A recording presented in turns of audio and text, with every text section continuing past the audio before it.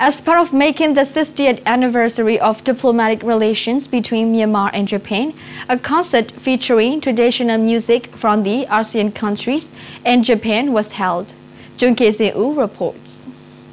RJ Classic Orchestra from Japan and 15 traditional musicians from ASEAN countries are performing at the event. The concert is a musical culture exchange project involving traditional musicians from Japan and ASEAN countries such as Vietnam, Thailand, Indonesia, Cambodia, Brunei, and Myanmar. We are going to perform for about half an hour and then Myanmar Sign Band and other musicians will follow. In the end, we are going to perform all together. We want the whole world to know how grand our Asian traditional music and how talented the musicians are. The orchestra from Japan have been practicing for 6 months with each of the musicians from ASEAN countries. We cherish the instruments of other countries and their talents, especially Myanmar people. That's why we plan to hold this event here.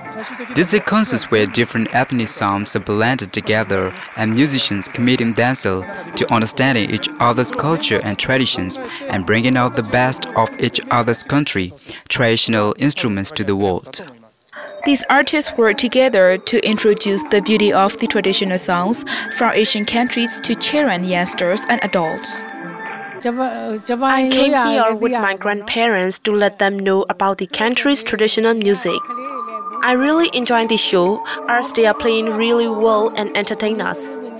I hope this event will strengthen more friendly relations and cooperation between Myanmar and Japan. More than 100 commemorating events have been held in Myanmar in commemoration of 60th anniversary of diplomatic relations.